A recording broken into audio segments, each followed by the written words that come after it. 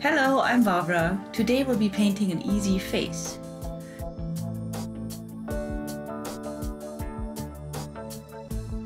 I'll be using the Wacom Intuos tablet and ArtRage Lite.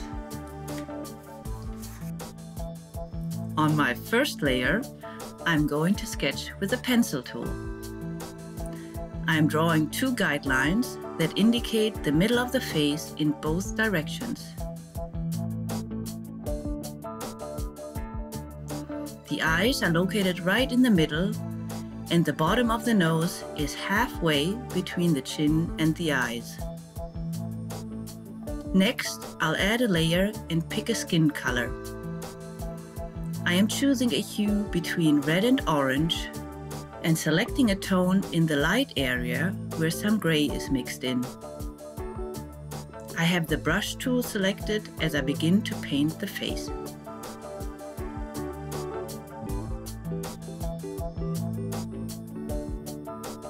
We'll switch colors here and add to the cheeks.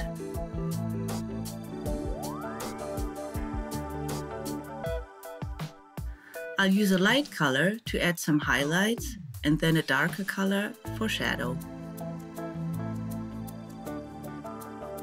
Now I'll merge the sketch layer down onto our paint layer. I'm going to shrink my tooltip and start to do some outlining. I'll add some detail to the eyes at the same time, and then clean up with the eraser. Let's bring our tooltip back to 100% and fill in the hair and shirt. The background is the only white space left, so let's bring a new layer below and cover the whole space with a paintbrush. I'm using a few different shades of green here. I'll select the palette knife tool now, and using the Just Blend Color preset, I'll start to soften the background. I'm going to bring my tooltip down to 9% and add more detail to the face. Then I'll use the palette knife again and soften some of the strokes of the face, just like I did with the background. This eliminates some of my sketch lines at the same time. I'll switch back to my brush with a small tooltip and add some more color and definition.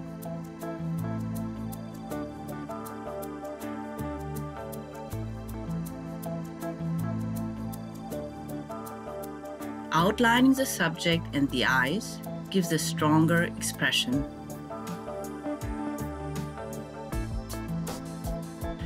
Next, let's use a large tooltip, and because I feel like it, I'll add some blue to the hair. Go ahead and play with some other colors. Finally, I'm going to use a color sampler to copy the color of the background and add it to the eyes.